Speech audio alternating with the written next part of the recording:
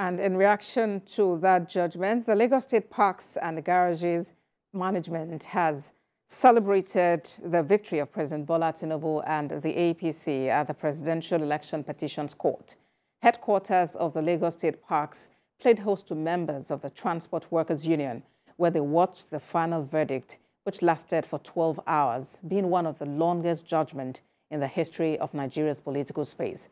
Chairman, Lagos State Parks and Garages, Musiliu Akinsoya, expresses unwavering support for the president to fulfill his renewed hope agenda.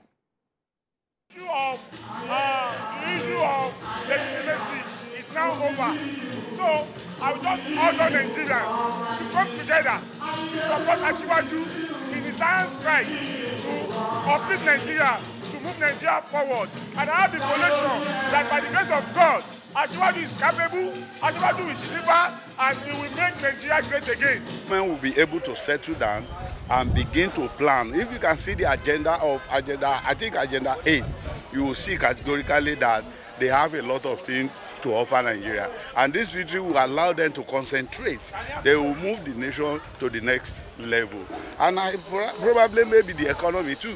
When you look at the economy, it's a little bit down. But I think by the time we harness the program, you'll be able to see this country moving to the next level.